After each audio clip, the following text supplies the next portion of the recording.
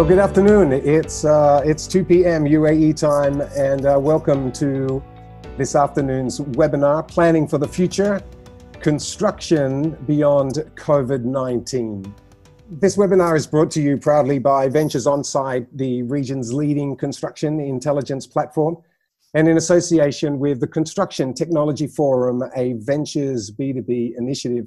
My name's Phil Higgins, and I will be your host for this afternoon, and thank you so much for joining us. Well, in our first webinar on COVID-19 recovery series, we talked about the ripple effect of worldwide lockdown and the economic destruction from the COVID-19 pandemic. We talked about the requirements for long-term stimulation in order for us to move forward, mostly due to the fact this crisis has affected so many industries, not just the construction sector. Well, we're still in this crisis stage of the COVID-19 pandemic, but in this webinar, we hope to explore what will be required and expected of us as we progress from crisis to recovery. We'll speak with several industry leaders to understand the process and the strategies that will be required to keep our business alive and to understand what really will be required for market stimulation. With just 2 months of lockdowns, the construction industry is already bleeding, even though most of the construction sites have remained open. I moved to the UAE in 2008, just in time for the worldwide economic crisis. And I know firsthand the challenging time back then for many of the construction industries. So should we be expecting a return to the days following the 2008 economic crisis and the 10 years of reform and recovery? Or will 2021 be even more challenging? These are the questions that are on the minds of many in the construction industry. One thing that I learned during this time is that a consequence of less project activity is only fuel for increased competition. And so our question today is, will it be possible to make more with less, or is it just enough for us to survive? Well, in the last few weeks, we've heard reports of massive organization and government budget cuts throughout the region that have already filtered down to initial expectations for significant project cost reduction. I've been personally involved in a small construction project, and last week received a request for a 35% reduction, or to accept that this contract would be terminated. This is the sort of expectation that is simply not feasible in the industry. I don't know anyone in the construction sector who makes 35% profit. And if you do know that person, please introduce me. I'd like to meet him and hear what his success is. However, market stimulation will require construction cost reduction. And if this is a process driven through competitive negotiation to win business, then so be it. No matter what the outcome is, this time will impact all industries at all levels, from the architectural consultant through to the raw material supplier.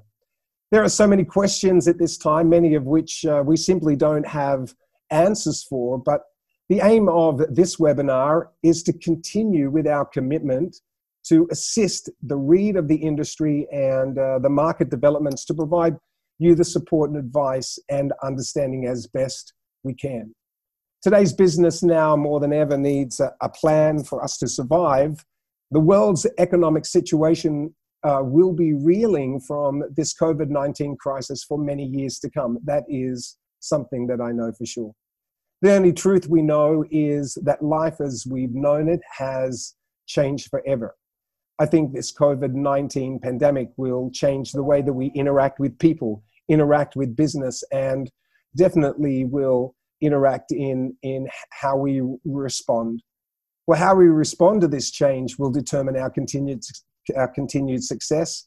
And in this webinar today, we hope that we can share a little of what that success can look like. Well, joining us today is a panel of industry leaders, and I'd like to introduce them to you. First, we have the Senior Vice President of KEO Consulting, Mr. Clive de Villiers. Clive, thanks for joining us. You were a part of our first webinar, and we really appreciated your input, so we look forward to hearing from you. We have the Business Continuity and Risk Management Specialist at Ventures Middle East, Mr. Marwan Aldo. We have the Managing Director of Analytica Solutions, a subsidiary of ASGC Group of Companies, Mr. Majid Al-Hawari. And we have the Group Business Development Manager of Kansab, Mr. Jonathan Everly. Jonathan, thanks for joining us today. We've got the Managing Director of Amana Contracting, Mr. Riyad Sabes. Riyad joined us for our first webinar, and I've been very impressed with his company's proactive measures taken to support his employees and the continuity of construction. So look forward to hearing from you later, Riyad. We've got the General Manager of BK Golf, Mr. Bashir Masad. I interviewed Mr. Bashir at the Big Five last year, and a great speaker, a man passionate for his business, and so we thank you for joining us today. The General Manager from Voltas in Qatar, Mr. DS Murthy. Mr. Murthy, thank you for joining us. All the way from his lockdown in the USA, we have the Architectural Advisory Manager of Golf Glass Industries, Mr. Kirk Russell. This is the longest holiday you've ever had, Kirk, so we look forward to hearing a little bit of your story today. So thanks for joining us, and we hope you didn't have to get out of bed too early. We got the Regional Director from Bin Musa and Daly, and a man who has very quickly became a good friend. He's that sort of person, Mr. Luke Daly. Luke, thanks for joining us. We added one more section to our discussion today, because I mean, this COVID-19 pandemic has really driven business in a new direction, and we look forward to hearing from Mr. Mohammed Nagy. He would probably be the most passionate man I know on the face of this earth for digitization in business. He is the digitization and BM manager of Analytica Management Solutions. Mohammed, we look forward to you joining us. In fact, we originally decided not to share video in this webinar, as we've done in the past. There's always been some issues or concerns, but one thing that we have seen in the last couple of months is dramatic improvement in the platform for webinars and our visual communications, as this is. And maybe Mr. Mohammed can add some comment to that later on today. Well, so let's keep moving ahead, and we're going to go straight over to Mr. Marwan. Marwan is a risk management specialist and joined us in our first webinar. I gave him a task to bring us some introductions to what's happening in the risk management of our business, and that, of course, sort of bleeds into the finance sector.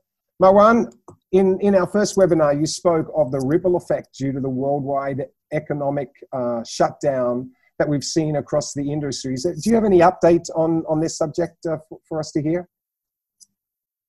Yes, definitely. Hi, Phil. Good to be back. Hope everyone's doing well.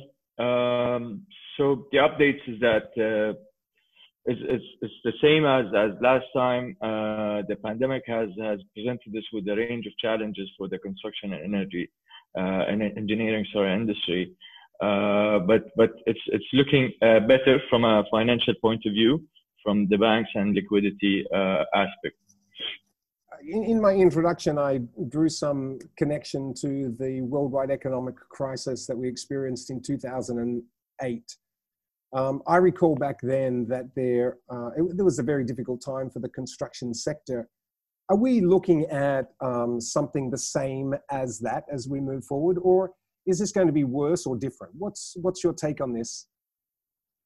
My take on that is it's not going to be as bad as that.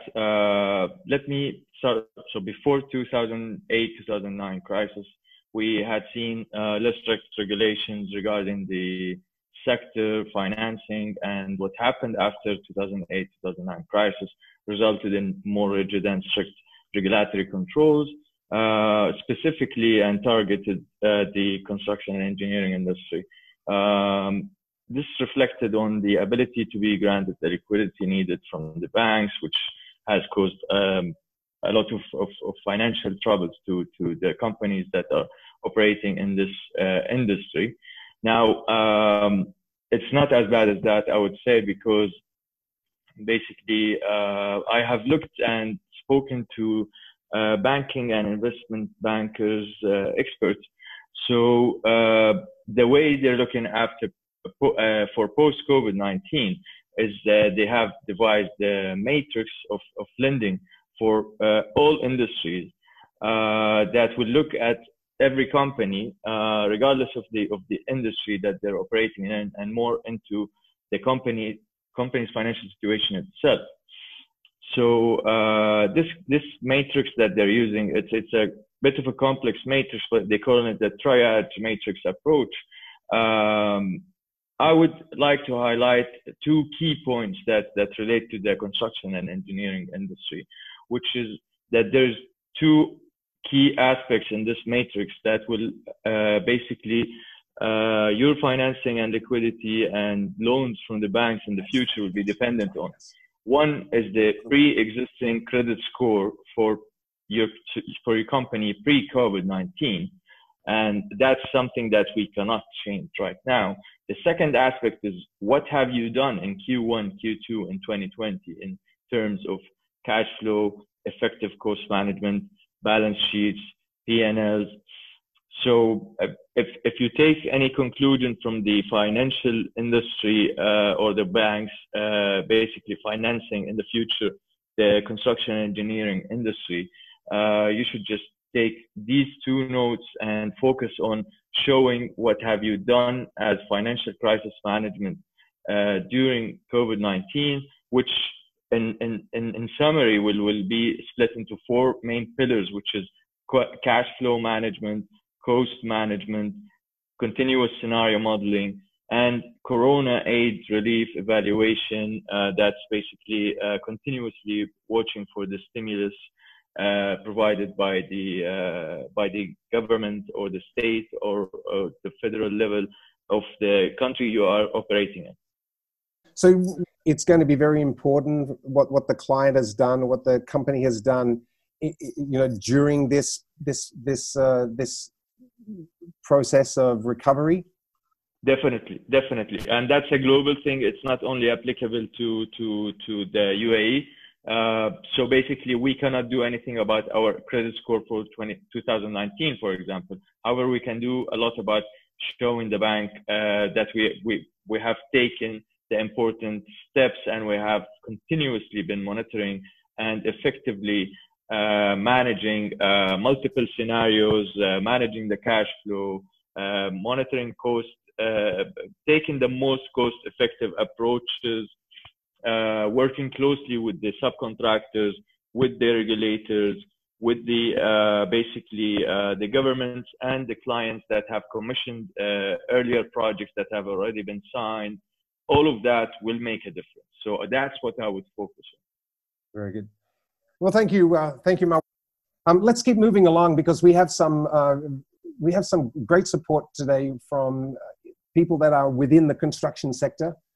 So we know that the construction activity is continuing throughout the marketplace, but we have seen some lockdown in the cities, which has made the office activity difficult. We've seen a lot of health and safety requirements being put in place on the building sites.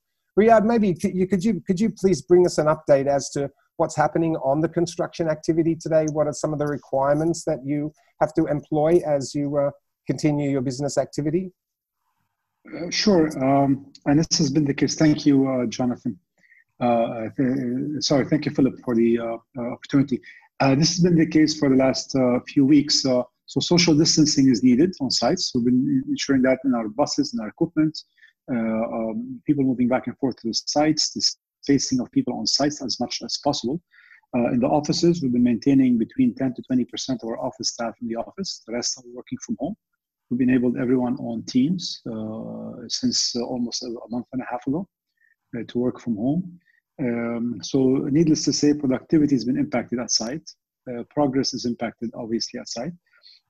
From a protection point of view, we've been sanitizing our buses, before and every trip, our camps and accommodations 2 to 3 times a day. We have heat cameras and heat sensors in all our sites and offices. So all the usual measures that many, if not most or majority of contractors are doing today.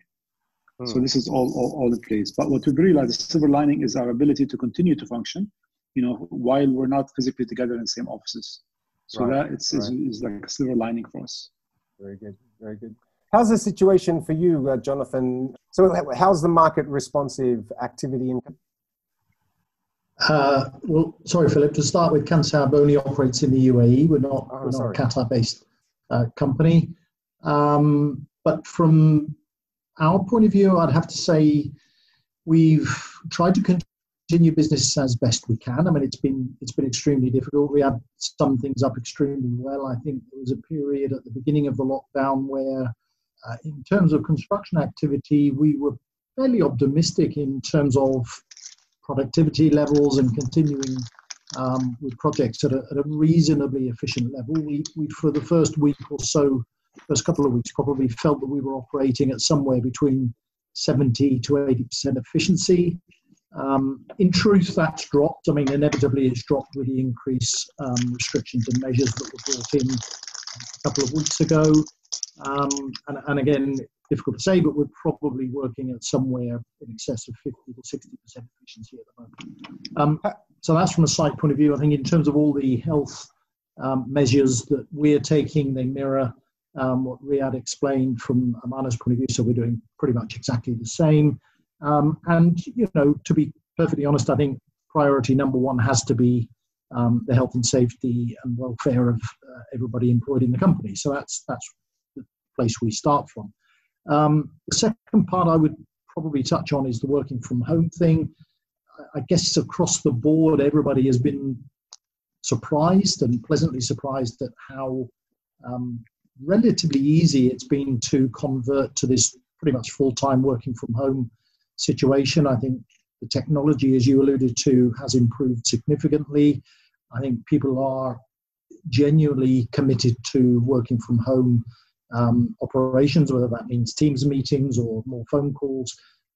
It brings its own challenges. I think you've got to make more of an effort to remain in contact, not only externally with your clients and consultants.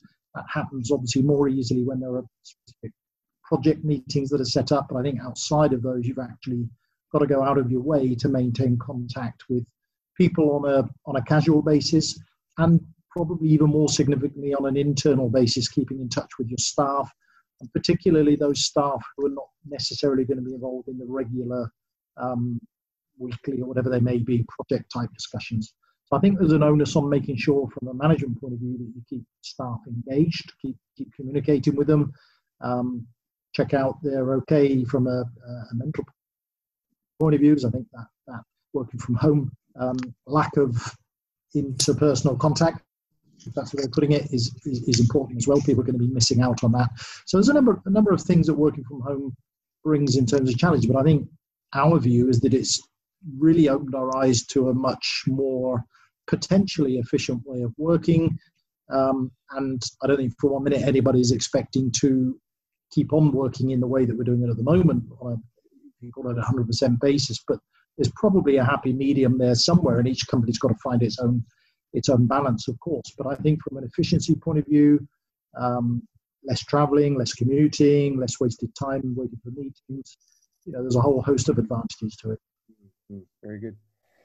Majid, are you with us? Majid, how are you finding new project discussion? Is there tenders that are being released? Are there projects that are coming up for discussion that are new? Or is everyone just simply focused on the current construction activity? First of all, thank you for the invitation and being with you today here. I think for the time being, the prime concentration for everyone is to keep the business moving. Ongoing projects and projects which just kicked off recently to try to keep as much as we can on the track. New discussion for the new business, I think it's a little bit moving much slower than before, just to make sure that the current situation is going to pass safely. The concentration of safety and business continuity is the primary focus of everyone now. While tendering, you know, normally at this stage of every year being in Ramadan and then approaching the summer timing and such things. So this is almost every year a slow season, which fortunately happened during the Corona. So it will not be like a double impact to what's happening in the market here. So from the existing projects that you're working on, are you seeing clients come to you already with some requests for price reductions, or is this something that will only develop as we progress with new project tenderings? I think for ongoing projects, it's too early to discuss this one because there is contractual obligations for everyone. Even if the client comes and asks for this one, there is a framework agreement and contractual obligations for everyone in the contract. Maybe for the future projects, and is it going to be a cost reduction, or the cost is going to be much higher due to the impact of the supply chain, the international supply chain, the delays happening for the delivery of material and some other basic requirements from outside. So it could work on both ways. So since things are not yet clearly defined at this stage, I think by end of Q2, everything is going to be clear what's going to happen. So from my point of view, it's too early to discuss any cost reduction or associated cost or extra cost. It's something a little bit too early at this stage. Is that the same for the other panelists? Riyadh, are you seeing pressures being put on the pricing sector within the marketplace? No. I agree with Magid. No, with existing contracts, not really. No, because there are existing contracts and clauses, and frankly, you cannot get any discount. You cannot obtain any discount on the costs if you're halfway or 80% to do a project. It's so that's physically not possible. And then for new projects, I can expect fierce competition in the market, but I would not expect drops of 20 and 30%. And if they happen, they're going to be only in one cycle one tender cycle.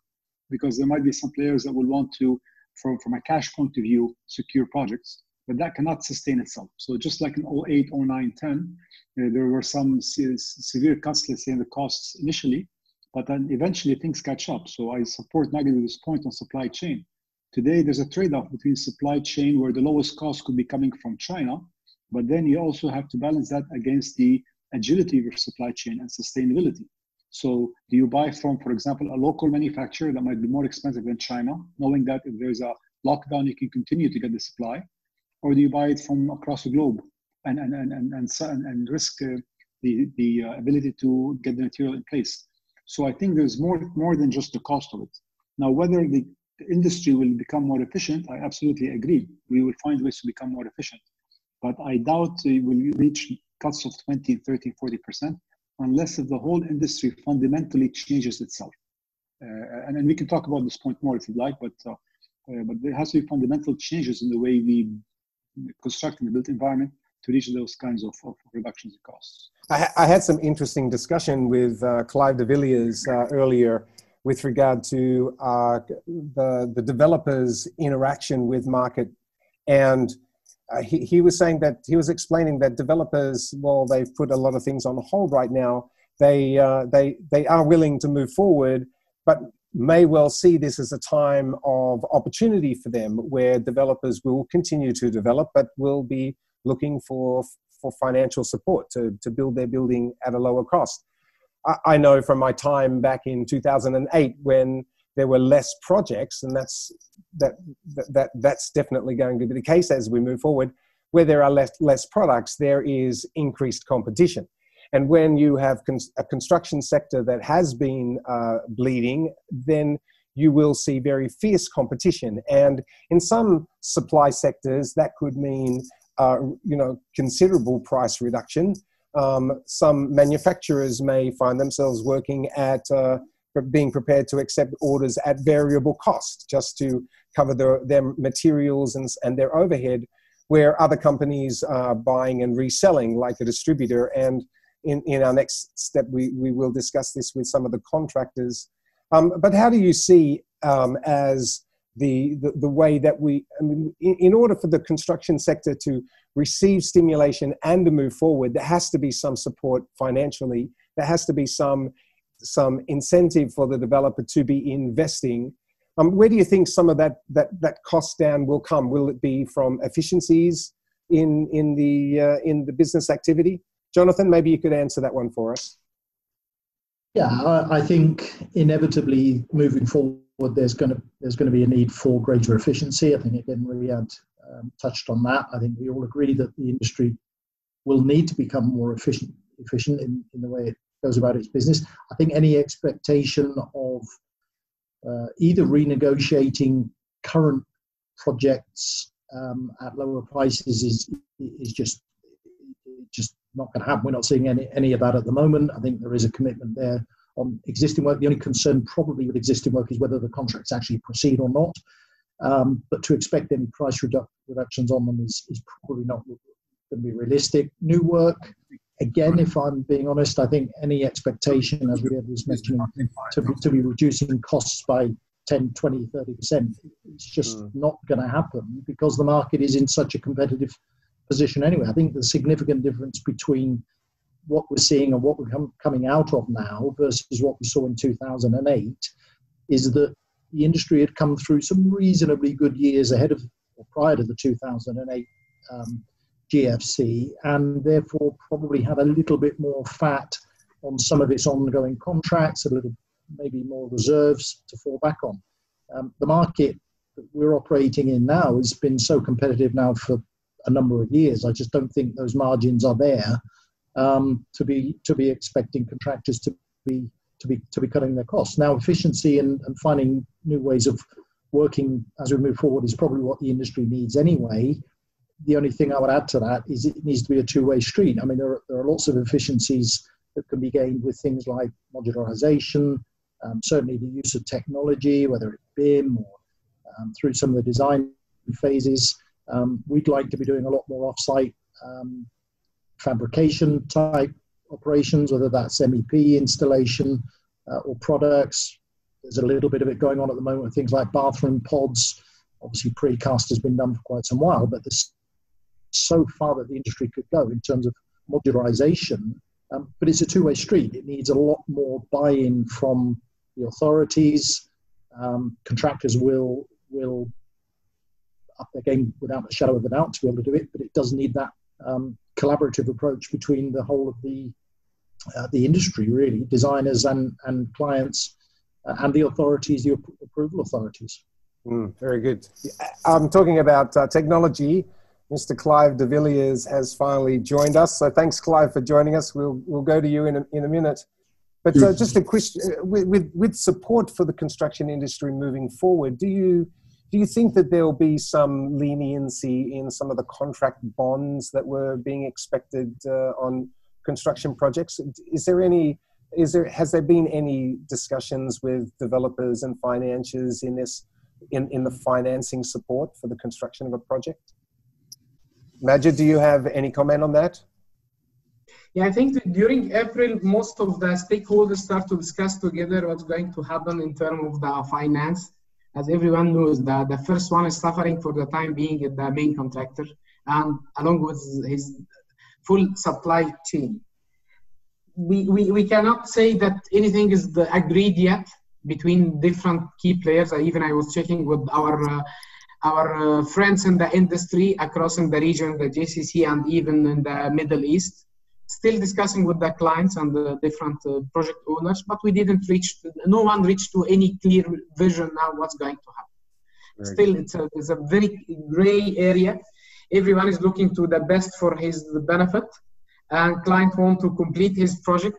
Contractor want to reduce the risk as the first one is exposed with what's happening now with in some projects, few thousands of labor, they are getting paid daily, transported daily, and all this. Client has the commitment to deliver projects to secure the cash in. Meanwhile, even the end user, some end users start to have the same discussion with the client about postponing or reducing or getting a discount for their installments. So still at early stage. Well, so I think it's just, you know, a great tribute to the government in the UAE and other regions that have supported a lot of the construction sites to remain open during this time. Yes, there's been some restrictions, but there's been every effort to keep the ball rolling, and so that's healthy for those construction companies that have work in progress. And so we thank you, gentlemen, for your time this afternoon. We thank you for your input, and we do hope that your construction process remains safe and ongoing. I'd like to hook over to Mr. Clive de Villiers. Clive, thanks for finally joining us. Sorry you had a bit of a technical issue there, but we're so glad you're here. Thanks for being a part of our webinar again today. I'd like to hand over to you, Clive. Just I know that you have very strong, close connection to many developers in the industry today. Could you just give us an update as to what they're saying today? What are their expectations? Well, I'd just like to step back for a second. You were talking about the bonds. Yes. I'm not too sure which direction you were going there, but in terms of performance bonds, those always stay and they always will stay. Maybe bid bonds are no longer required or reduced, but performance bonds will always be there from the client side. Every contractor would be required to provide his performance bond. There's never going to be a reprieve on that. During the heydays in 2007, 2008, bid bonds were just forgotten about. There was so much work around that contractors just said, "Listen, if you want me to bid, I'm not interested. I've got 3 or 4 bids lying on my desk. If you want a bid bond, forget it. I'll give you a bid, but no bid bond." Of course, a performance bond was always required. So, very good, very good input. So, what are the developers saying today? What's some of the feedback from the market that you're hearing? Well, in Saudi, which is where the major part of our focus is, it's moving slowly at the moment, but I think things are sort of stacking up a little bit, and things are going. I think when the curtain is lifted, that there will be more of a movement. We are still bidding all the time with some of the bigger developers. And in fact, just this morning we sent through another bid in Riyadh itself. So a lot of them are still going ahead, but I think we will only really see awards. I don't know, maybe in the next month or 2 months or 3 months maybe. But the work will still go on. Certainly in Saudi. The UAE seems to be extremely quiet. I see you got Jonathan on the call today. I haven't seen him for a few years. He would probably know more about the UAE than me. Kuwait, the developers are active, but more in the government or semi-government sector. Bahrain is dead. Qatar is moving in the government sector, very active. Oman is quiet. That's my experience with the developers we're working with. There was a question from our first webinar that was very specific to the mega projects that were announced last year in Saudi Arabia, and there was concern as whether we would see ongoing process or progress on those major sites. Have you heard anything specific to some of those projects? Yeah, there are some of the bigger ones that are sort of seem to be on hold. Nobody's admitting they're on hold. There seems to be a focus in certain areas only. For example, Qadir seems to be going ahead. And there are certain other ones within downtown Riyadh as well. But then there are others, some of the real mega ones that seem to have just stifled a little bit. They still have the team of consultants on board and PMOs. They're all ready to roll, but nothing's actually happening on any of those projects. So yes, there's sort of selection. There's selection of scope there. Yeah, certain of the developers, yes. Others, no. On hold at the minute. We've seen in project design in the last few years a lot of development of sustainable management of the building. We've seen, the use of improved glass technologies, which is from my industry background. We've seen a lot of focus on sustainability, but we also understand that has adds significant cost to the project. I mean, as we move forward in this recovery, do you feel that the developers and the architectural designers will still have this focus on the quality of our construction process? Again, in terms of Saudi, King Salman, MBS, as Mohammed bin Salman, has basically set out the criteria to say that he's looking for smart city development. He doesn't want just the same old, same old. He wants a smart city development and sustainability. Oh yeah, it's big business, certainly in KSA. It's not always what the consultant proposes, it's what's within the RFPs. They basically say, this is the standard we need. And if you can't fit that, then, don't bid. So certainly, KSA, yes. Many of our viewers today are from the manufacturing sector. I'm sure they manufacture products that are presented to architects for specification and for supply approval. I'm sure you know many of them and have met many of them. At this time, do you feel that this is a good time to be connecting with consultants, to be presenting their products? Are architects working and being involved with the specification process today? I think it's always a good time for consultants to connect up with consultants in whatever form it is. Yes, it's always a good time. I mean, from the consultant side, we're always looking for new products too. We have certain designers from the US that we are working with that have come with some outlandish type of ideas and designs, and we are scratching around, running around, trying to find manufacturers that can develop some of these schemes that they've got. So yes, it's always a good time to be knocking on the doors, always. I've always been impressed with the team at Kio, your company, having represented products that need specification for many years.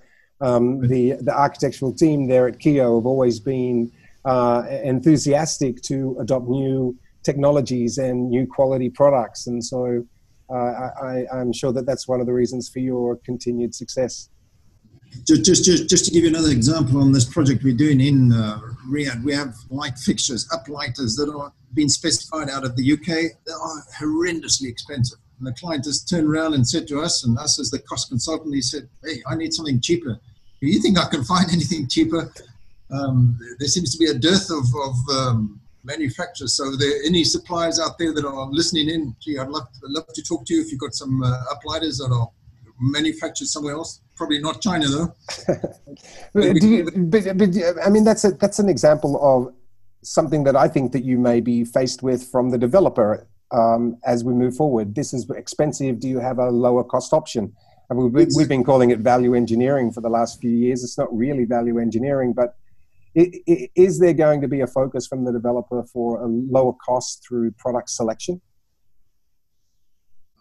They certainly want to look at other items. They don't want just a sole source. They want to see 2 or 3 options, and then they will go forward and select it. And what Saudi are doing is they're saying, right, if we develop in this area and then we're going to go to the next area, we want to ensure that the facility maintenance, that we've got the same type of fixture or whatever it may be. So if we've got a shed full of these spares, it'll fit in that area there and fit in this area and there.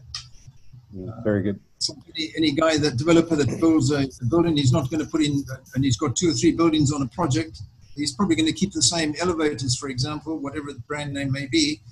So when it comes to O&M, he can economize. Yeah. So very good. So no, they're not always looking for cheaper. They're just looking for alternatives. That's what it really is. So, I mean, they don't believe the first number that is presented to them. Clive, thanks for joining us today. I know you're a very busy man, but it's good to hear your voice.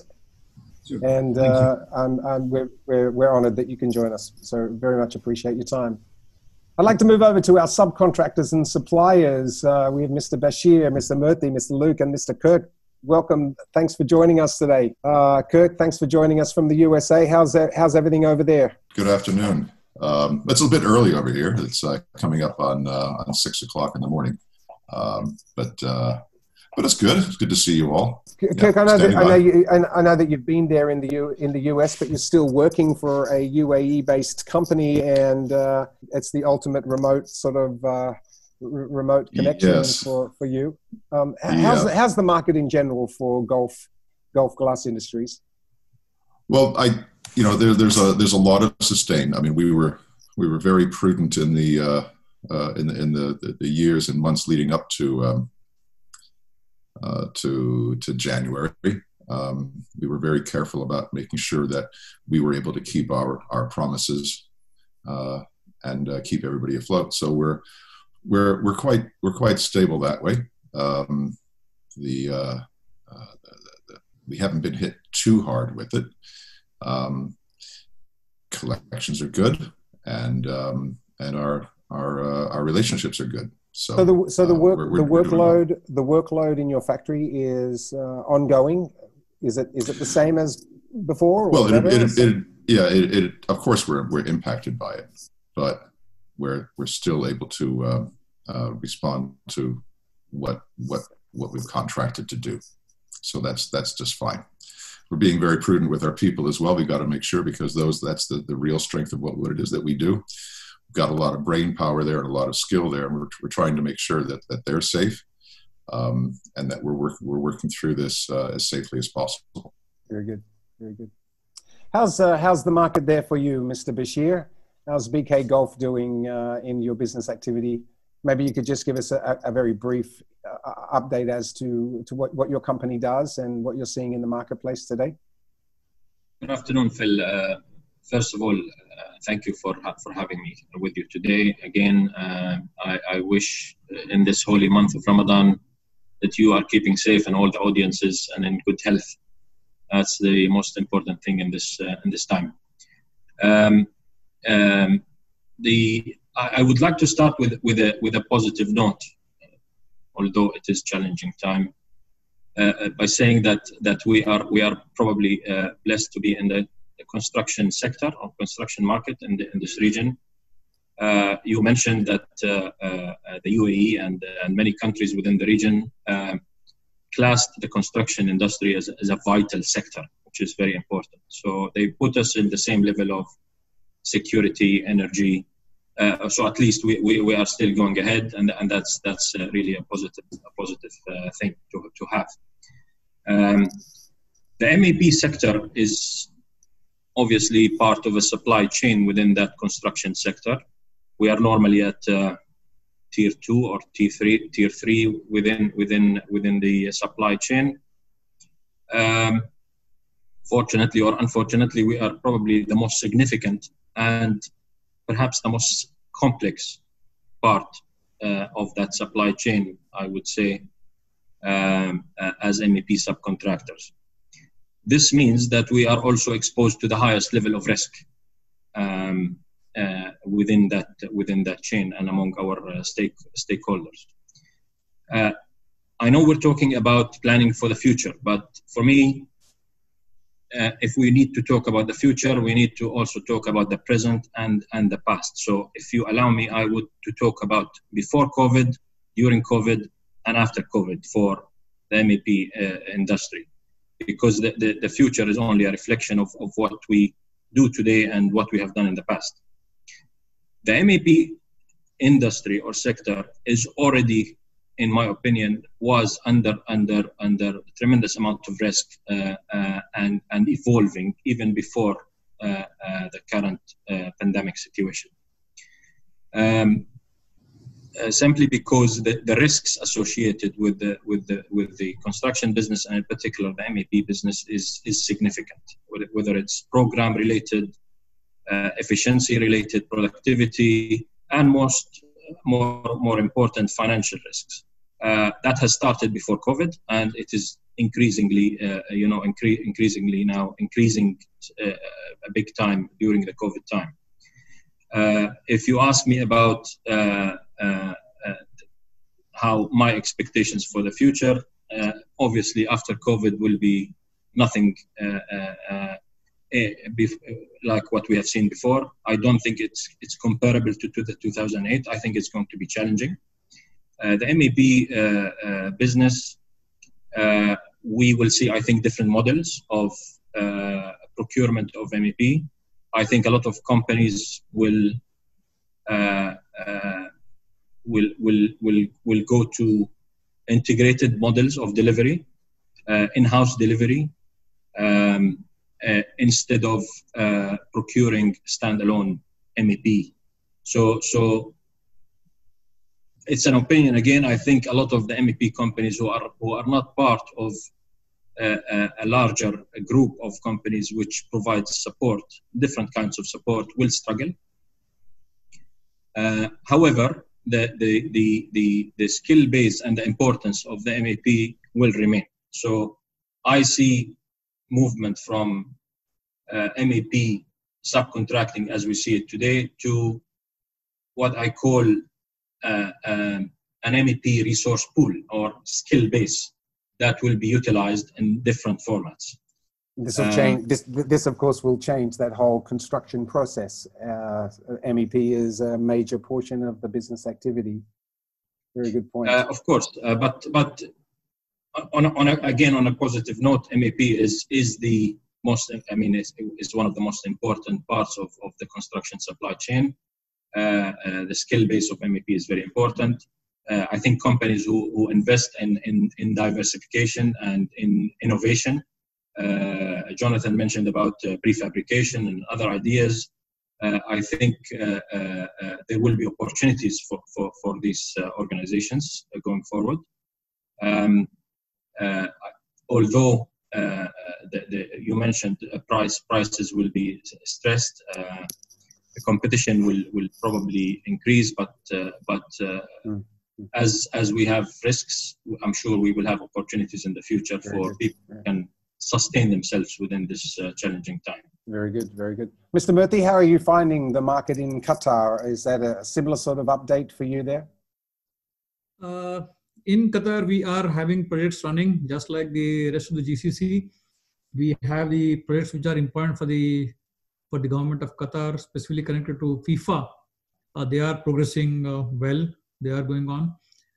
We had, before Ramadan, we had 6 hours working for other projects, but now after Ramadan, it's all it's uniform kind of stuff. And major projects which are coming up are going on in full swing. Other than that, whether the award of projects, I heard a lot of people talking about whether awards are taking place or not. Just today in the morning, for example, I heard one of the projects was awarded to a main contractor.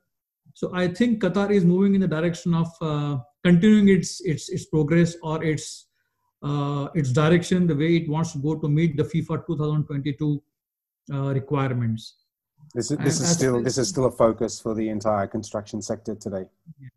So it is going on well. It is going on in the direction. Yes, all measures are being taken to ensure the safety, the health, the welfare of the workers, the staff, the entire workforce itself, because that is of prime consideration. I mean, come on, let's be honest. That is the first and foremost important thing anywhere in the world. COVID is affecting everybody else, so surely the supply chain will also be affected.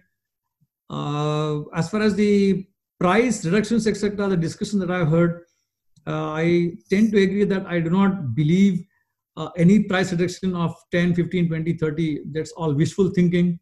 Whether it's a developer or the main contractor or anybody else, those kind of margins are simply not there in the construction industry. To expect that this will happen is a no-go. Maybe we should just call that fake news or something. There's a lot of that discussion around. I know that some suppliers, I'd like to hand over to Luke just now, because I did have some discussion with Luke earlier on this. Luke, we've heard the construction. Yes, we heard from the construction sector that, you know, there are contractual restrictions and price reductions can't be necessary. But you're a supplier of product. You're a distributor, I guess. You buy from. You're a representative of some very well-respected international brands. Are you seeing, you know, your prices being held in the marketplace? Well, yeah. To start with, I'd echo the sentiments by a lot of the contractors who have been speaking earlier that, you know, 20, 30% price reductions simply won't be achievable.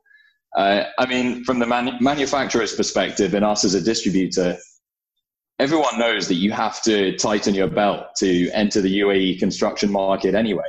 And there simply isn't the room to offer those kinds of price reductions. But just, in terms of how it's going at the moment, we haven't seen a big downturn in sales so far in April. In fact, a lot of the project sites have been asking for more material, I assume trying to stick to their deadlines and finish off projects as fast as they can. So what we may start to see, though, is a dip in the coming months. We could have supply coming in from Europe being affected. Certainly, there are less ships going between Europe and also from the Far East. We've also noted increased shipping costs, sometimes between 30 to 60% increases in containers, which we're looking to bring in over the next few months. So, that's another reason why these sort of price reductions, certainly in the short term, I don't think will be feasible. So we might see Bin Busa and Daly UAE manufactured pumps down the road, or do you think? Yeah, well, there could be a much greater emphasis on locally manufactured products in the future. That'd be interesting to hear other people's insight on that. But certainly, assurance of supply will be a major factor for some contractors, I'm sure. Do you think that this concern is what's been driving your demand in the last couple of weeks? I know you've been a very difficult man to get a hold of. You've been busy. Yeah, we have been busy. Thankfully, we were exempted, being part of the supply chain for the construction sector. We are exempted from the recent lockdown. So we were allowed 30% of our staff in work. But yeah, it has been busy, A lot of the projects seem to be pushing ahead, wanting material fast. We haven't been able to keep up in some cases. So yeah, it has been a busy month, but who knows what's to come in the next 2 months. As I said, supply could be affected if we have delayed containers coming in from Europe, etc.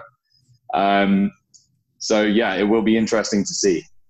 I guess one of the advantages for the construction sector is that it does take some time to build a building.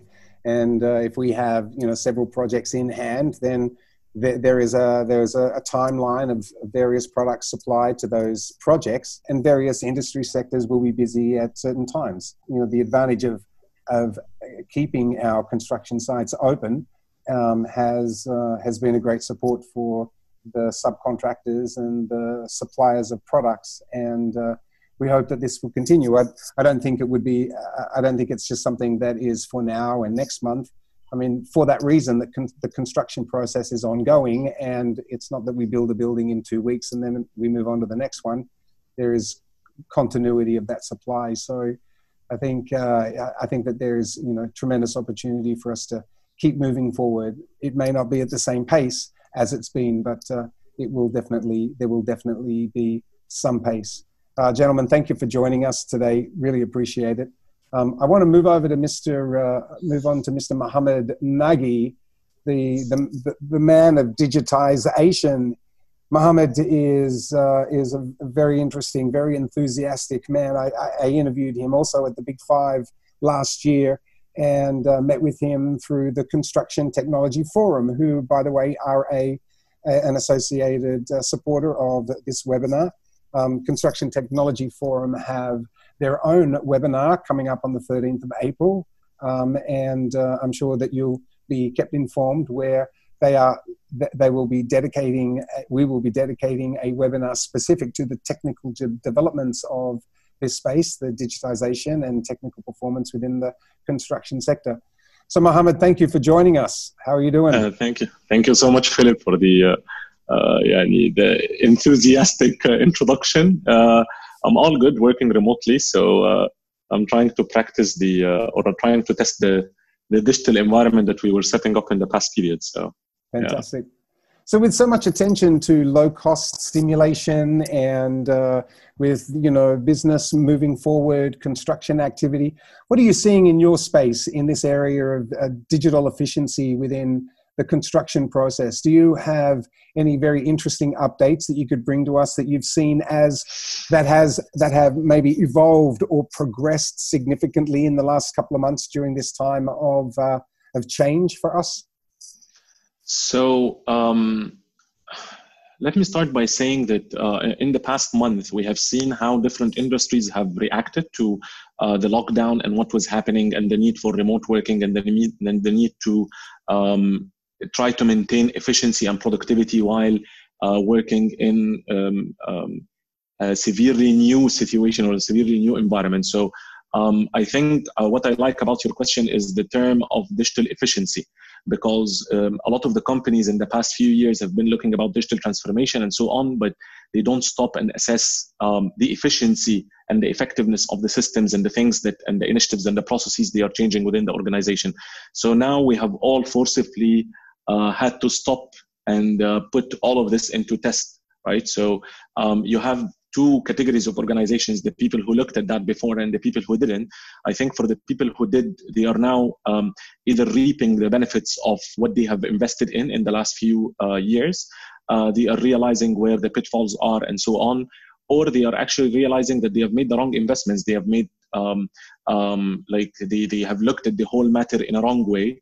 And one of the main things for that is the costs, as you said, because we have like a lot of people look at digitalization and the integration of digital solutions as just some kind of fancy solutions and systems integration, where we say we have 17,000 systems and softwares and so on working in the company, while it has a lot of processes change as well. So those processes initially 20, 30 years ago were created because there was only men who can do it, or manpower who can do it, or people with technical experience, and there were no computers. And then we had the introduction of computers, and then we have introduction of newer technologies, and this is how things are evolving. So at the end of the day, to keep the same process and introduce a system, this does not lead anywhere. It just increases overheads, right? So you're paying for systems, you're paying for people, you don't have any increase in efficiency, so you're not getting more output from the same number of people. And this is where we are right now. This is why when we say there is a drop in efficiency because people are working remotely, one of the main reasons is because we don't know how to, like, there is a big majority, let's say, not all of us, but a lot of people do not know how to assess the productivity and the efficiency of people who are working remotely. We are relying more or less about the integrity of the people. There are no systems and processes in place that, especially in construction, because in other industries, this have evolved a while ago. They have had this culture and they have been building on it. But especially in construction, we always had the physical presence 100% at fixed places as one of the core requirements of any project delivery, which is proving right now. Like, I'm talking with a lot of people and they are like, we're talking about quantity surveyors, we're talking about technical and design teams, we're talking about planners, we're talking about even quality assurance and quality control people, and they're all having the same message of, we don't need this number of people on site. Like, now they realize it's a safety hazard. They are like, we don't need all of this people on site, and we could have made something else work, right? So I think all of this together is, they are important factors. But coming back to your original point about costing, I think one of the main things that people are going to be discussing in the upcoming period is unnecessary investments. But in the sense of what we're going through right now, I don't think that investing in getting your business to be more agile and be able to work in with a shared resources concept, because if you have the right digital infrastructure and so on, you can actually deliver more with less. So this is one of the main things. So we're not talking only about working remotely, we're talking about shared resources across different business units in a specific portfolio or different projects and so on. So these are things that will, I think a lot of people will get to look at in the upcoming period to see their digital efficiency and digital fitness, especially in the construction sector. So you think that we will take a lot of opportunity away from this time? There will be so much that we have learned from this moment. Do you think that this has thrust us further into the acceptance of digitalization in business?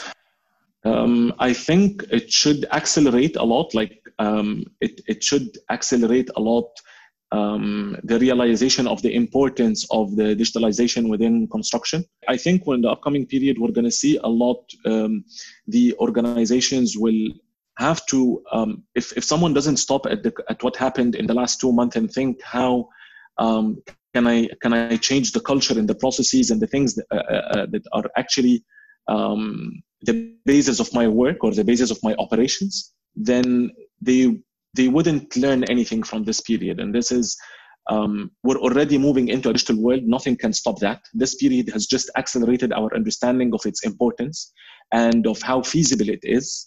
Avoiding it and just, and just looking the other side is not going to stop it.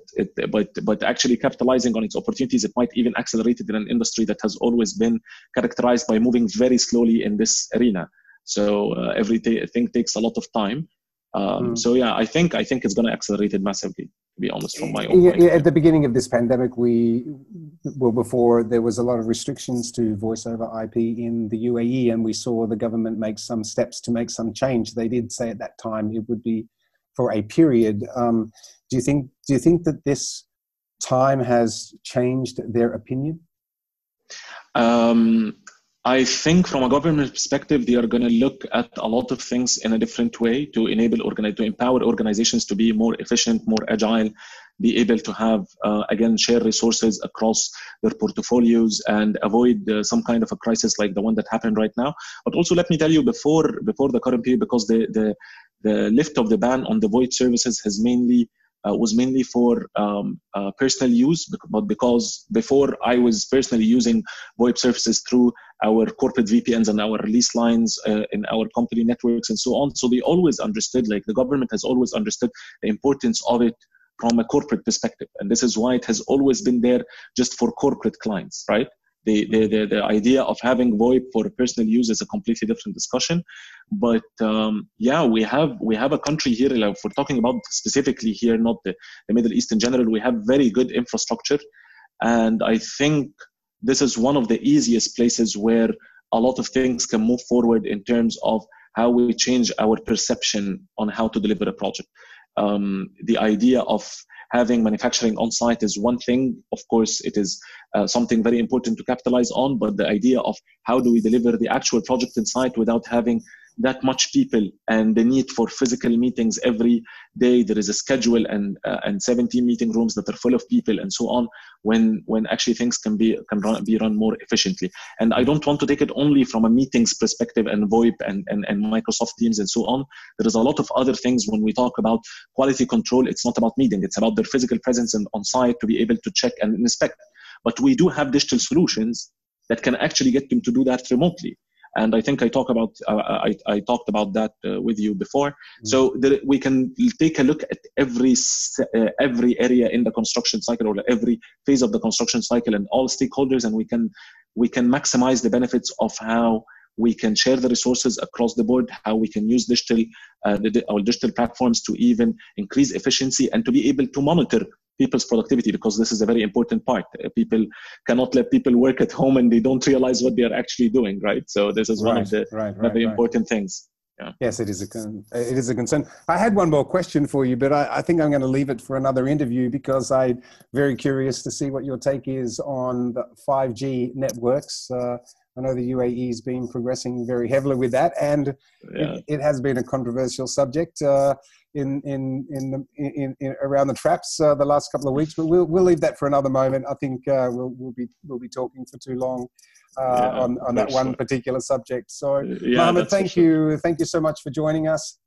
Thank you, Philip. Always good to hear your enthusiastic voice. Well, before we leave, we'd like to go over to have a look to see if there are some questions for our panel.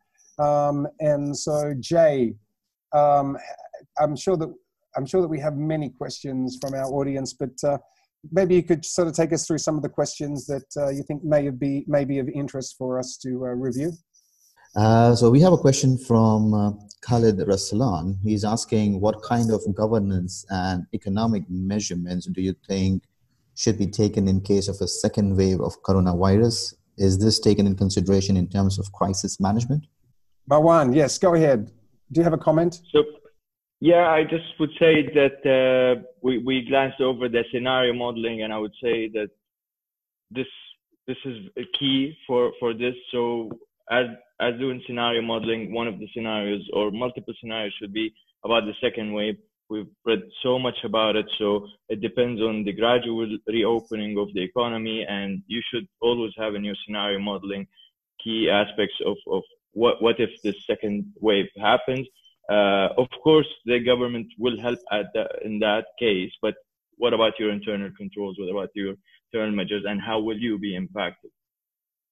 You shared before that what we do now in response to this crisis in our business will be a review of any banking or financial support extended from the banks to us. This is part of the criteria of their analysis. I guess what you're saying is this also needs to be part of that risk assessment. Yes, that's one aspect of it, and the second aspect is that the second wave might vary from factory to factory, site to site, company to company, based on the health and safety measures that you take after the gradual reopening. So it might be clustered to your business, and then you will have more of a reputational or financial damage than your peers in the industry. So all the more reason for us to continue doing what we're doing. So very good. Yeah. I'm very impressed with the construction industry's response to their activity on sites. So that's very good.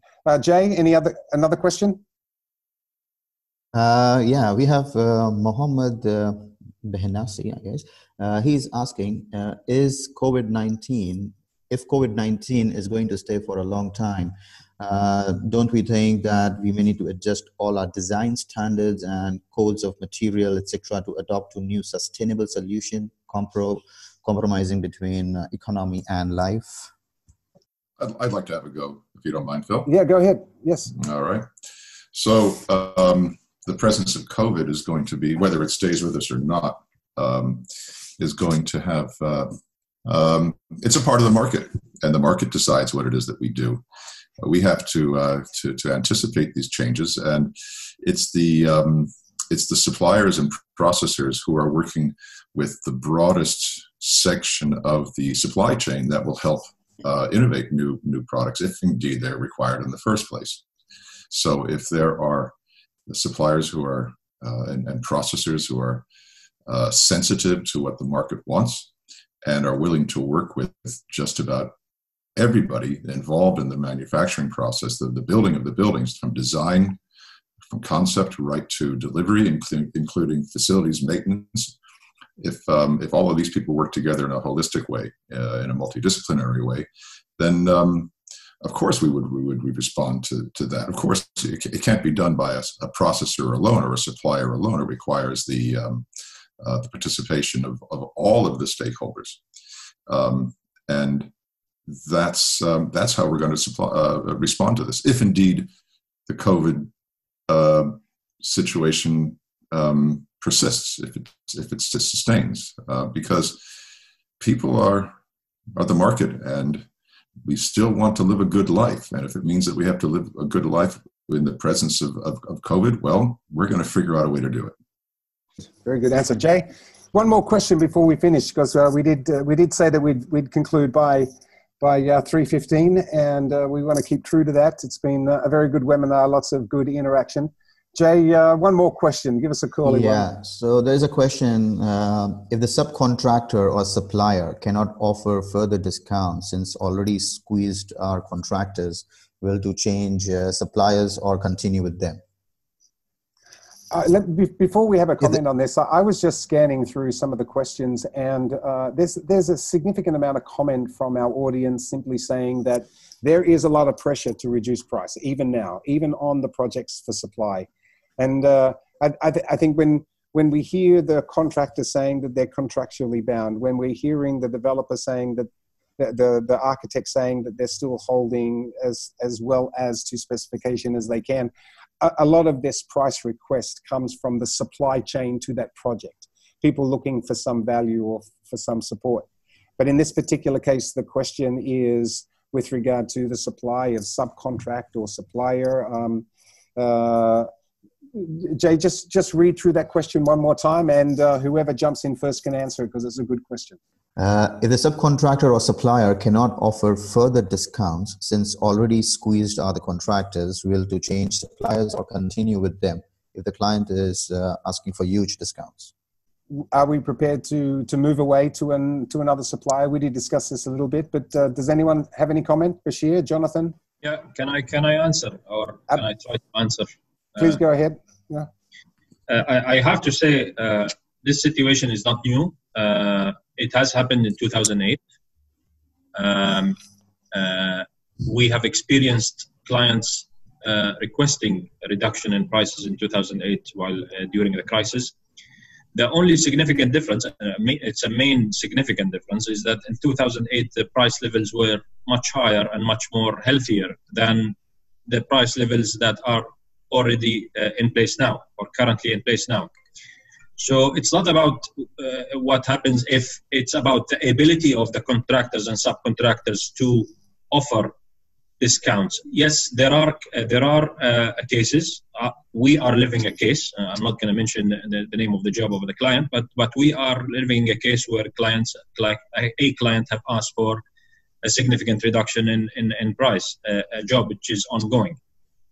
It is not possible for many contractors, or for the majority of the contractors and subcontractors at this moment in time, to respond positively to this. We did respond positively to this in 2008, a lot of us, yeah? And we have probably converted a lot of cost plus single source contracts into lump sums with reduction in prices, because we were able to do that. But today, I don't see many or any of the main contractors or subcontractors able to respond positively to these requests, unfortunately. Very good. Very good. Well, thank you very much, gentlemen, for joining us as our panel of industry leaders. Your contribution to our webinar has been tremendously appreciated by all of us here at Ventures Onsite and Construction Technology Forum. It's been a very good webinar. We will stay true to our commitment to conclude this no later than this time. For all that have joined us, we thank you so much for joining us in our webinar. I see that we have only touched on so many of the questions that you've raised. Sorry if we did not get a chance to get back to you, but I look through the questions. I think there's almost 60, 70, 80 questions here. We would be here until 6 o'clock tonight answering them, which I personally wouldn't mind doing, but we do need to keep active in business. We'll review your questions and we'll send you an answer and help you understand as much information as we can provide. Well, ladies and gentlemen, thank you for joining us for our webinar today. We commit to continue in bringing you good content that will help in your business. From all of us at Ventures Onsite, allow me to say thank you so much for joining us, and we wish you to be safe at this time, and we hope this webinar has helped you stay informed so you stay competitive. Thank you very much.